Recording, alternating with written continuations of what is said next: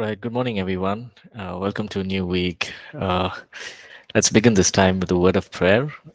So, could any one of us please lead us in prayer?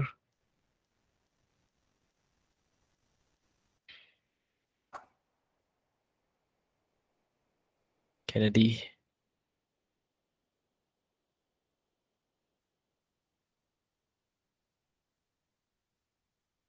Let's pray. Our Heavenly Father, we thank you for this morning. We thank you for this opportunity that you've given to us to come and study your word. We thank you for our teacher, Teacher Emmanuel. We pray, God, that will give him the wisdom and the guidance to dispense. Thank you for using him as a vessel to teach us the truth and the knowledge about you. Father Jehovah, we commit all the students in thy hands. We pray against anything that is going to disrupt our studies, Father Jehovah. Pray and trust in the mighty name of our Lord Jesus Christ. Amen. Amen. Amen. Amen. Thank you, Kennedy, for leading us in prayer. All right. Before we go ahead, let's just look at a quick review of what we did last week. Last week, we did 1 Corinthians chapter 2. And we covered some of the important points. Paul says, I came to you in wisdom, not of the wisdom of the world, but the wisdom of the Spirit, right? And he says, in the first few verses of that chapter, he says, I came to you in fear and in trembling, not with, persuasive words, which means not words of intellect on high knowledge, but he said he came with fear and trembling, and he came with a demonstration of the power of the Holy Spirit. Right. Then he goes on in chapter 2 talking about the wisdom that we have in the Spirit. We saw that he reveals how the Holy Spirit reveals the purposes and the plans of God to people, and we completed in chapter 2. So we'll move into chapter 3 now. Let me see if I can just put the notes up before we start. Chapter 3. Right. So in chapter 3, Paul now, he's turning his attention to the first issue of the Corinthian church, right? Now, we know that there were plenty of problems, right? But one of the most important or radical problem in the church was the whole point of division, right? One is saying Apollos, one is saying Paul, one is saying Cephas. So he gets to the root of the problem, right? So let's begin from here. Chapter 3, verse 1 to 4, right? So we'll just begin from there. And I, brethren, could not speak to you as spiritual people, but as to carnal, as to babes in Christ. I fed you with milk and not with solid food, for until now you were not able to receive it, and even now you are still not able, right? Verse 3, for you are still carnal. For where there is envy, strife, and divisions among you, are you not carnal and behaving like mere men? For when one says, I am Paul, another says, I am Apollos, are you not carnal? Now, we see that Paul is not wasting any time. Chapter 1, chapter 2, he tells the believers, hey, this is your standing in Christ, right? He calls them dearly beloved. He is exhorting them. He's letting them know their identity. But in chapter 3, he begins and he says, hey, you have the gifts of the Holy Spirit. You are speaking in tongues. There's, the entire church is flowing in the gifts of the Spirit. But Paul here in verse 3, he says, are you still not carnal? Right? So this is really strong words for believers who are hearing it, right? Paul is saying, are you still not carnal? What is the meaning of carnal? The word carnal means to be ruled by the flesh or sense ruled, right? In the sense, doing things out of the flesh is nothing but carnal. Right? Now, we know that the Holy Spirit was actively functioning in the church in Corinth. The gifts of the Spirit, he says later on in the later chapters, he says, I like, I'm glad that you all are speaking in tongues and there's all these gifts. but you all are still carnal. Right? Now, he goes on to say, that is why I'm feeding you with milk and not with solid food. Now, doesn't mean that Paul is really feeding them milk. It only means that in terms of the Christian faith, in terms of his teachings, right, he's just giving them the basics, right? It's like, just, he's trying to let the church know, see, you all may be puffed up with all your gifts and all of that, but you all are still carnal. Now, this is very important for us as believers, right? I'm going to say this, right? Our gifts and our anointing, which God places in our life, is not a sign of spiritual maturity, right? So I'm going to repeat that. Our gifts and our anointing that the Holy Spirit bestows upon us is not a sign of maturity, right? Just because somebody can prophesy, just because somebody can speak in tongues, or maybe somebody has the working of miracles, does not mean they are matured, right? Uh, God has given that to us. The Holy Spirit has bestowed it upon us. But if we are still living life in strife, in jealousy, envy, competition, hatred to one another, it is nothing but we are living a carnal life, which is a life of immaturity. Right? So these are strong words. Paul is just hitting the nail on the head. He's saying, see, all this is good. It's wonderful to flow in the gifts, but you all are still carnal. You're ruled by the flesh, right? And when we say spiritual, right, if we conduct ourselves as spiritual, that means spirit-led, spirit-empowered, we become mature believers, right? So look at this picture. You can have a person who is, speaking in tongues, prophetic, word of knowledge, healing and miracle, working of healing and miracles, greatly anointed by God.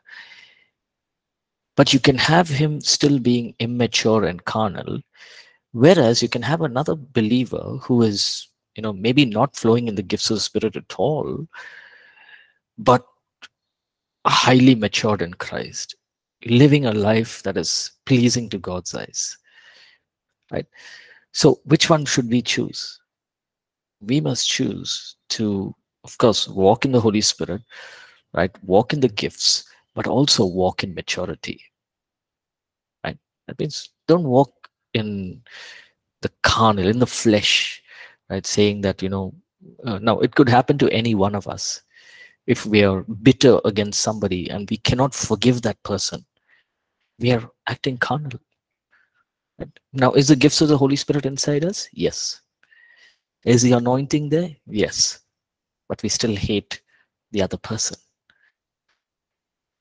right? So we must be careful.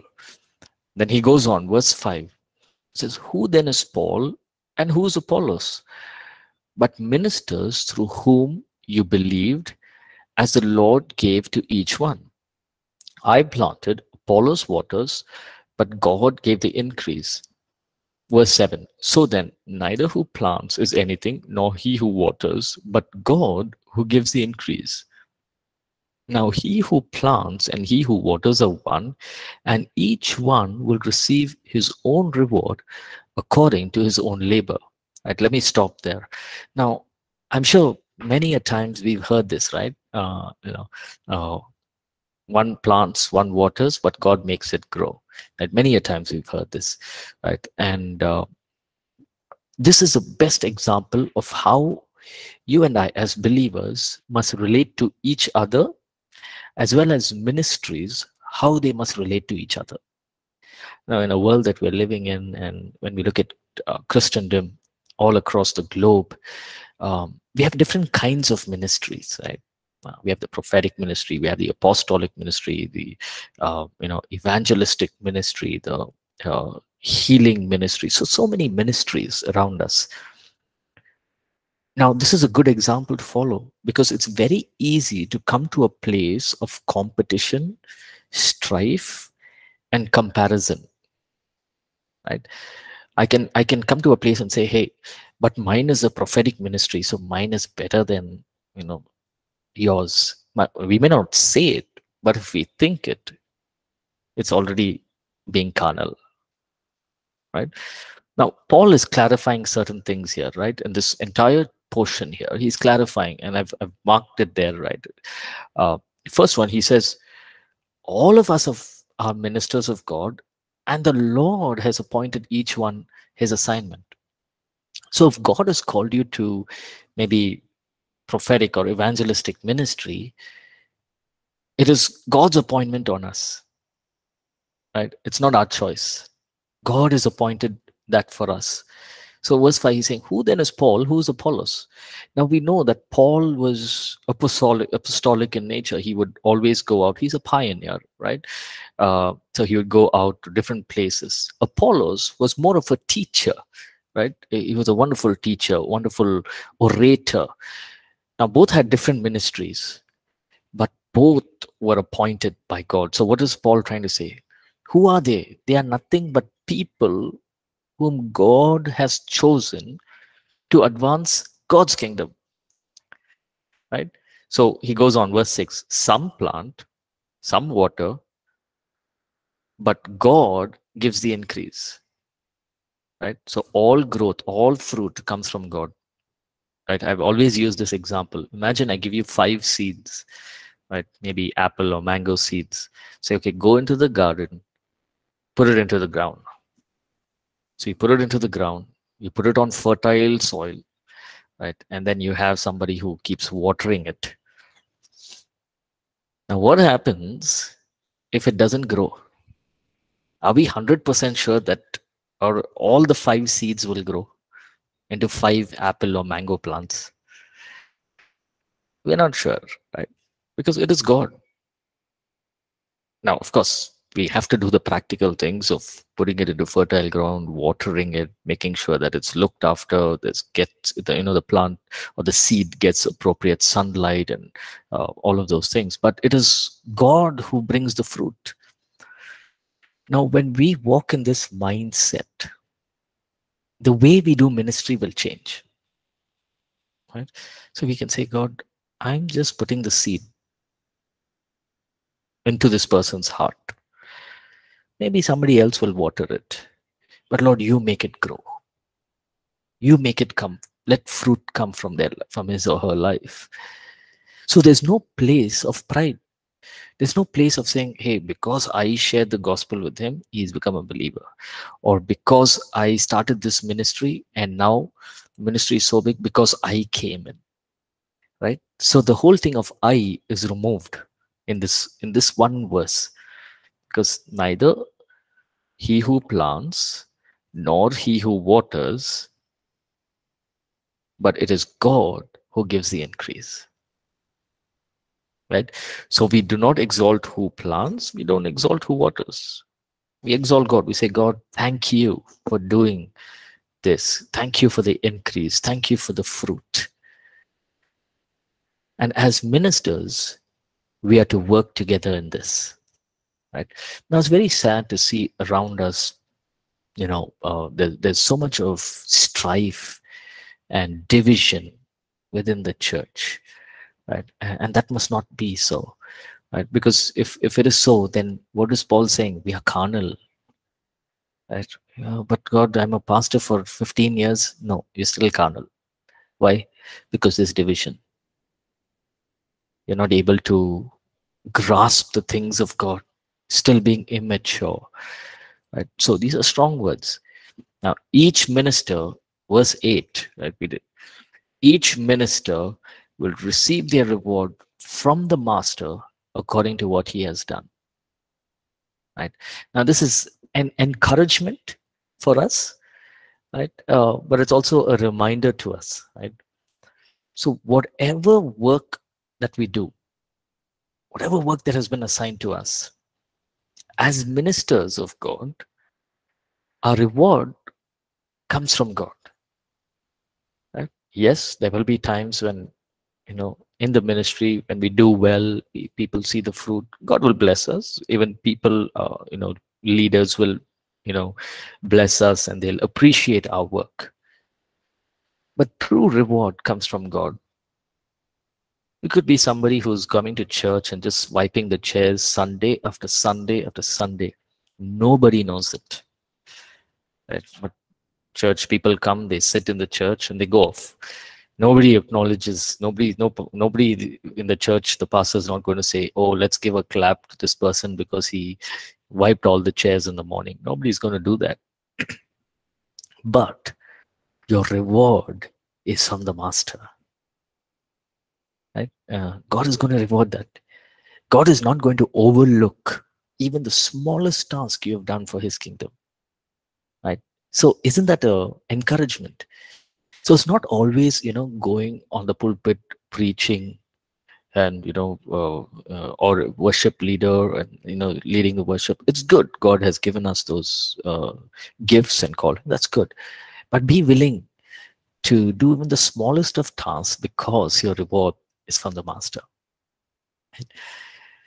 And then he goes on, verse 9. Let's read verse 9 and 10. For we are God's fellow workers, and you are God's field, you are God's building. Verse 10. According to the grace of God, which was given to me, as a wise master builder, I have laid the foundation, and another builds on it. But let each one take heed how he builds on it. Right? So, verse 9, he's saying, all of us are God's co-workers. We are co-workers with God. Now, just because I am teaching here does not mean that, I am in a higher level than you. No, right? We all are co-workers with God, right? You can do something more than what I can do, right? So we must understand that, we're all working together to build God's kingdom, right? And then he says, God's people are the field. So, he wants them to be nurtured. He wants them to be watered. And God's people are his building. Right? So what is this? What can we understand from this? All true ministry is about nurturing and building up God's people. Remember the book of, I think it's Colossians, where Paul says to the believers there, he says, you are my crown in heaven. You are my rejoicing. What is my rejoicing? You people. When I see y'all in heaven, that is the rejoicing. I'm not going to rejoice in the works that I have done, but my rejoicing is that you were living a carnal life. You were living in sin, but God brought you out. And God gave me the opportunity to sow into your life, to nurture you, to water you, and to build you as God's people. And so that is my rejoicing. Right? So imagine this. You and I, if we are ministering to one person and maybe just encouraging that person or building that person in the faith, what you're doing is you're watering and nurturing God's field. Right? Now you may think, okay, one person, no, the field is so big, one person. No, that's okay. One person is as much as important as 1,000 people. Right? Remember what Jesus did in the parable of the lost sheep? What did he do? He went, one sheep went away, ran away, it was lost. He left the 99 and he went for that one. So there may be million people, right, around, but if there's one person that you are ministering to, that one person counts, right? So as we serve God, our heart must be set on nurturing and building God's people. Right? The moment my focus in ministry changes to, oh, I wish we had a better sound system, or I wish we had a better production team, or I wish, all these other things which are important, right? It's good. God wants us to have all of this, but our main focus should be people. That ministry is about people, right? So our focus should be towards that. We see ourselves as God's co-workers, right? Then whether we get prominence or we don't get prominence, that doesn't matter, right? You can be in children's church, you can be in teen church, you can be a parking, helping in the parking, you can be serving coffee after church, you can just be somebody who's, welcoming people into the church. As small as you could be somebody who's standing near the restrooms and leading people to the restroom if they want to use it. Now the task doesn't look very interesting or very encouraging on a Sunday morning,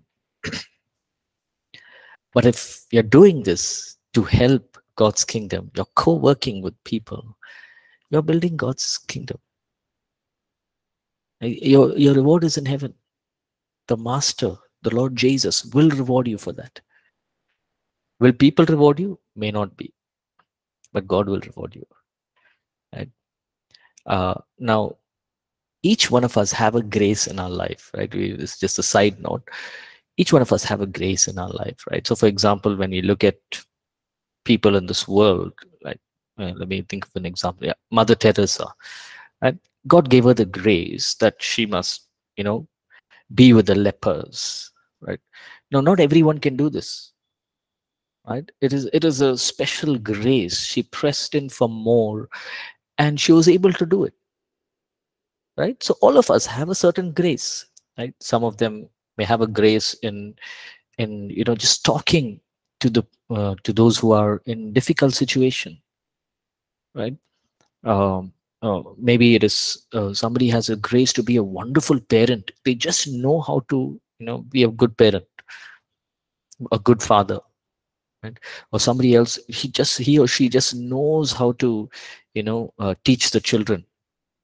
Their life, they know they are called for children's ministry, right? So every one of us have a certain grace, and we must press on for more of that. But Paul here, he's saying, he's recognizing the grace God has given him. He's saying in verse is, as a master builder, he says,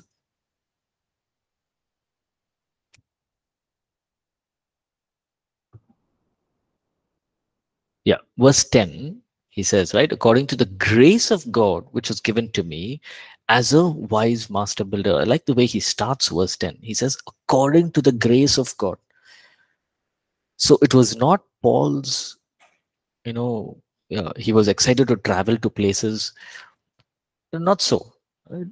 He had a choice. He's about 50 years old. He could have been, doing his tent work and shared the gospel there near Tarsus and been happy. But he says, but the grace of God, by the grace of God, he was a master builder, wise master builder, which means he lays the foundation of the work of God. He was a pioneer in starting so many churches, right? And we look at it, right? His first missionary journey, when he went into Galatia, he, churches were just planted. His second missionary journey, churches were just planted, right? He just was able to do it. Now, can everyone do that? No. It is the grace of God upon him. Wherever he went, he planted churches. Now, if we read the book of Acts, I'm sure there are plenty of other churches which he started, but he's not written a letter to them, right? So he says, as a wise master builder, I laid the foundation, but whoever builds on it must be wise how to build on it, how to build on this foundation. So to the readers, Apostle Paul is, just picture this. You're sitting in Corinth and they're reading this to you. And he's saying, now I laid the foundation to that church. We must be wise on how to build on it. Now, looking at what's happening, things are not going right. You're building, the foundation is good because I shared the gospel, you became true believers. Right? But you're building on good foundation. You're building, probably sand, or you're building just clay, which is going to melt away when it rains. It's just going to demolish. It's not strong enough. Why? Because you're building on, the carnal things, right? The foundation is good.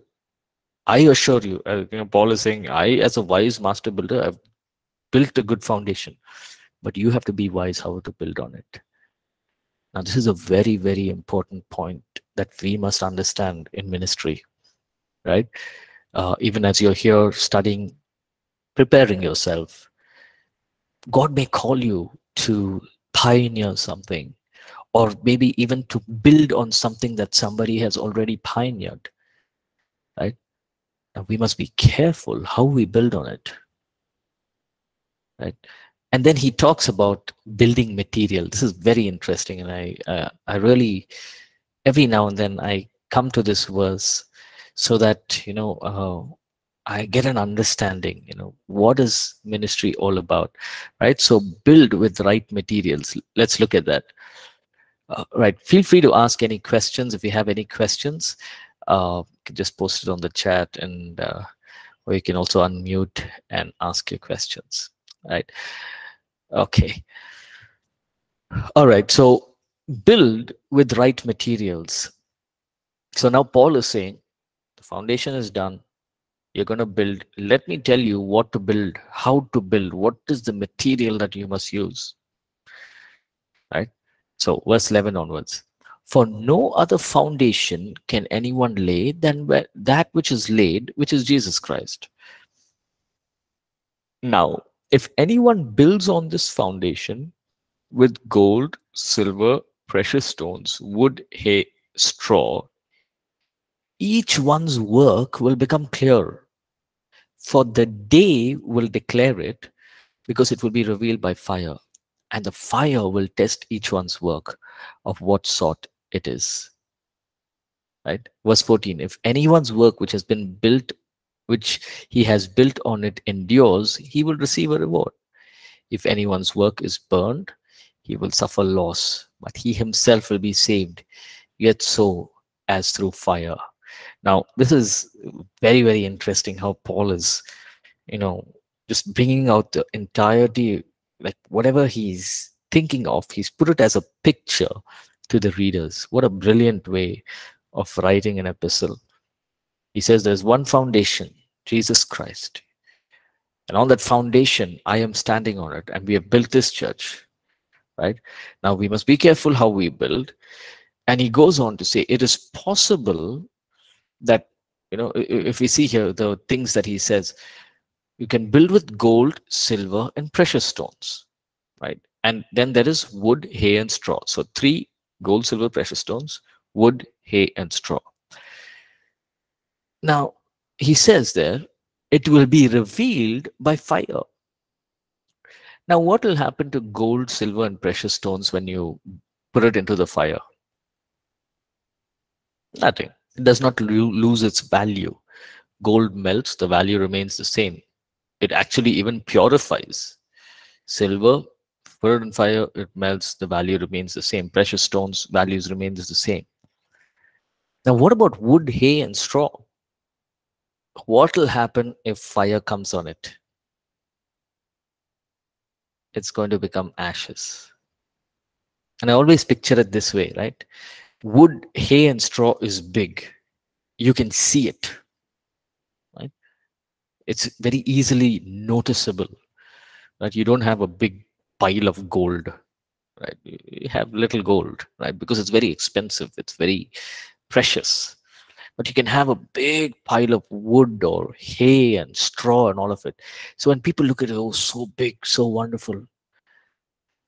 But when the fire comes, it'll all become ashes. So what is the understanding that we must gain from this? Don't look at people's work and judge them or judge their ministry. Oh, this ministry is really great, or this person has achieved so much. Now, it could be wood, hay, could be they're building on wood, hay, and straw. If they are not, then that's good, right? It is possible to do the right things out of the wrong motives, right? I'm going to repeat that. It's possible to do the right things in the wrong motives, right? Now, if you look at the in Philippians, uh, there were people who shared the gospel, right? Remember, he says there are some who are sharing the gospel out of, sorry, I think it's Book of Acts. Says there are some who are sharing the gospel out of strife and envy. Right now, is sharing the gospel good? Very good. It's the right thing to do, but the motive is wrong.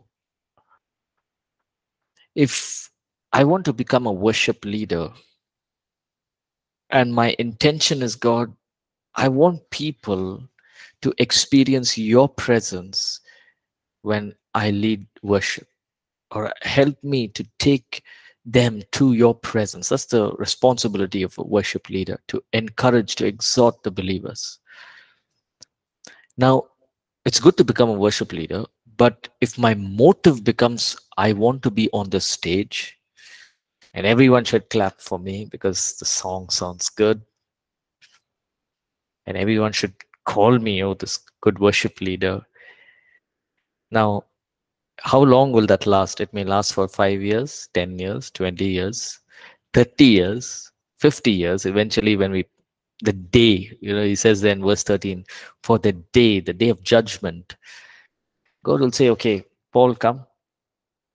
Now, you've been a worship leader for so many years, and everyone recognized you as a worship leader. But here's the thing, I'm going to test it by fire. If it's wood, if it's hay, it's only just so that you gain your attention for yourself, it'll burn. But if it's something to glorify God, if it was to glorify Jesus, when I burn it, it will stay. Right? Now, isn't this very, when you think of it, it's like, it's not only encouraging, but it's also scary. Right? Because as believers, we may get caught up in the things that are happening around, and we forget that what we are doing must be done for the glory of God. So Paul is saying here, he gives a perfect example. He's saying, later on, he talks about the gifts of the Spirit and how if you don't have love, it's of no use. But he's trying to make them understand that whatever you have, if you're building it with wood, hay, and stubble, it's going to burn. Oh, we are a church. The Corinthian church is known for miracles, signs, wonders, prophetic. When God tests the church, or he burns the church with fire, tests it with fire, it's just ashes. Remember in the book of Revelations, what does Jesus say? He says to one of the churches, he says, you have a reputation of being great or being good. You have a reputation. It's just a reputation. People say, oh, this is good, wonderful church. But I see you as dead. So what is important? What people think or what God thinks? Obviously, what God thinks, right? We are not to be motivated by the flesh, right? We do not choose methods that appeal to the flesh. What does Paul say in chapter 2? In the beginning, he said, I come with fear and trembling. I'm not going to talk out of my own knowledge or my own intellectual speech. Was he intellectual? Very intellectual. But he says, no, no, no. What I want to do is I want to preach the gospel. Good foundation, build on good ground. Right? Now, there will be times when we have resorted to carnal methods of reaching out to people, or carnal ways of doing ministry. Let's ask God to stop us, or add our track. God is merciful, he's faithful, he's willing to forgive, he's willing to bring us back on track. So we can pray. We say, God, even before you ask of it, it's so beautiful. He knows. Say, God, the last time I preached or I led the worship, I felt I was being led just so that I can led by the flesh and not by the Holy Spirit. So please forgive me. Help me to be led by your Holy Spirit. He forgives us, right? We need the anointing of the Holy Spirit, to do the things out of the spiritual, in the spiritual. We need the anointing. Now, in the flesh, if we are trying to do something, we don't need any anointing. Anybody can do it, right?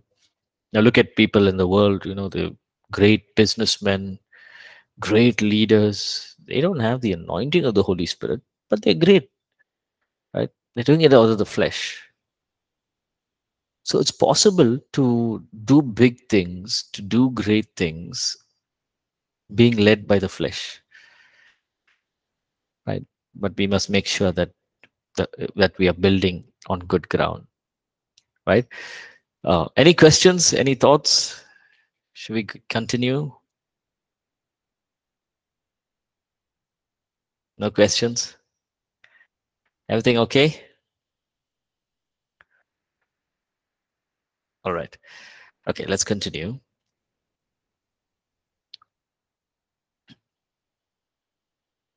Okay, verse 16. Now, do you not know that you are the temple of God and that the Spirit of God dwells in you? If anyone defiles the temple of God, God will destroy him, for the temple of God is holy, which temple you are. Let no one deceive himself. If anyone among you seems to be wise in this age, let him become a fool, that he may become wise. Right? Let's just look at these verses one by one. Right? Do you not know that you are the temple of God and that the Spirit of God dwells in you? Now, Paul is using this word temple. The Greek word there says naos.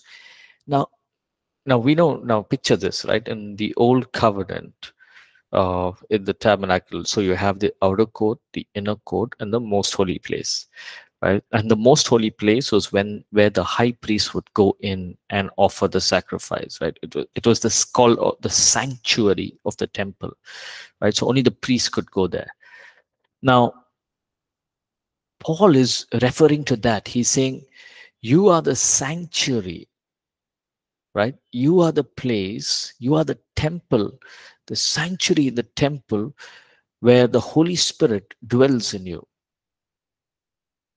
right? So he's trying to paint a picture for them, right? That you are the temple. Now, even if they were Gentiles, the Gentiles knew what is the temple, right? There was in Corinth, it was temple of Aphrodite, right? They knew temple is where God's presence is. So he's trying to say, hey, you are the temple. That means God's presence is in you. God is in you. He's sitting, he's residing in you. Verse 7. If anyone defiles the temple of God, God will destroy him, because the temple is holy. Now the word defile here in Greek means pratherio, meaning corrupt, spoil, to ruin, to waste, or to destroy. Now, how can we defile a temple? And when we're talking about our body itself, a temple of God, how can we defile it? Every time I am carnal or I do things out of the flesh, I'm defiling the temple of God. Right? So for example, if I have jealousy on somebody, if I'm jealous about somebody, if I have, I'm angry, I've fought with somebody and I'm unable to, bring forgiveness, or I feel that, just there's so much of pride maybe in my heart, but outside everything looks nice. I'm showing myself as good. What does it mean? It means I'm being ruled by carnal, immature behavior, right? And what does that do? That defiles the temple of God. It corrupts, it spoils, it ruins, it wastes, it destroys the temple of God. And he goes on to say, God will destroy him, right? So here's the question: in what sense and in what way will God destroy those who defile his temple, the local church community? What will God do? he will bring a stop. Right now, if we look at the Old Testament, every time there was a certain amount of grace, right? And then God brought a stop. Right? Remember the prophets in the Old Testament? God sent prophet after prophet to the north of Israel, to the south of Israel, that is Jude, and prophet after prophet. Then at one point, God said, "Enough! I'm not going to send any more people." For 400 years, there was silence. Right? So God's house must be kept holy. Right? So you are God's house. It must be kept holy. Many a times, now is this easy? It's very, very difficult. But when we try it on our own flesh, we will fail. Right? But when we try it and we ask the Holy Spirit, Holy Spirit, you help me. Now let me give you this example. It's happened to me, right? There are many times, we're talking to our friends. Many times when I felt, I just had to, they were talking about somebody, and they were talking, and then I wanted to say, hey, yeah, what about this person? Many times I've said it, but then I've gone home, and during the prayer time, the Holy Spirit reminds me, you should not have said that, because you are the temple of God. You need to be holy. Your words, your thinking need to be holy. I say, God, that moment I said it, Lord, I'm sorry. What to do? But there were many times, and people, my good friends, or even people in ministry, they've been talking about some other ministry or some other pastor. Many times, I thank God, the Holy Spirit has said, Paul, keep your mouth shut, walk away from here. And I've done it. Just kept quiet. They've called me, Paul, come, we're discussing. I said, no, it's all right. I just need to go. They may have felt offended. They may have thought, oh, what is this? Uh, it's okay. But I was obedient to the Holy Spirit. And what am I doing? I'm keeping my temple clean. I'm keeping the temple of God holy. Holiness is simply staying aligned to who God is, the expression of his nature in us and through us. So that's why there will be times, in our lives, we must ask the Holy Spirit to guide us, to remind us. Many a times, right? I must have said something, and as I'm saying it, the Holy Spirit has said, "Stop! Don't say that," or "You say this." As a pastor in one of in the church, many people come and share their challenges. Now, I may not have gone through those challenges, but I need the Holy Spirit. I say, God, please tell me, give me the right word to say to this person. Right? They're going through problem after problem after problem, and it's been not 1 month, 2 months, but it's been years. What can I say to them? Or this couple comes up and says, my daughter has leukemia, it's cancer. Please pray. What can we say to them? Right? We need the Holy Spirit. So by depending on the Holy Spirit, we are keeping the temple of God holy. Right? Now quickly, let's go to verse 21. Therefore, let no one boast in men, for all things are yours. This is powerful, no? Verse 21, Paul is saying, okay, so because of all these reasons, don't boast in man. So our value, our identity is not from any man or woman of God, right? Everything has been given to us by God, and everything is God's. So everything we do is for Him and for the glory of God. Right? So we don't derive our value from people or our identity. Right? We've come to a day and age when in ministry where, being called pastor or apostle or prophet is something very fancy, right? People get demotivated or discouraged when we don't call pastor or prophet and all of that. Now, Paul is saying, see, don't derive your identity from all this titles and this man of God did, that man of God did. There are many. It's sad that to see this very many people truly believers in Christ, but they have put so much of their identity on the preacher or the pastor. If he says, I will do it. If he says, do this, I will do it.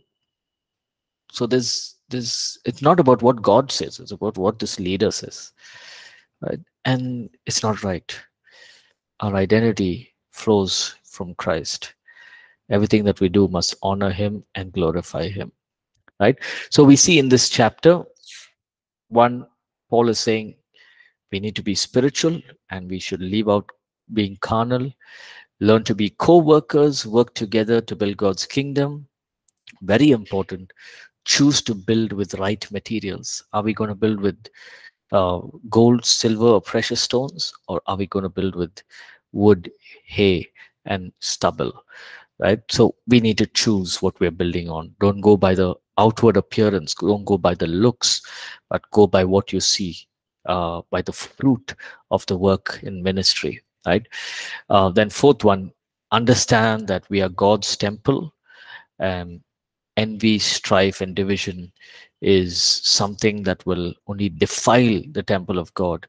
And so we must keep these out, and we must always, in everything that we do, glorify God and not man. Amen. Right. So this is so true for each one of us that we must walk in as well. Right. Any questions? There's no questions. We can take a break and we can come in 10 minutes. Any questions?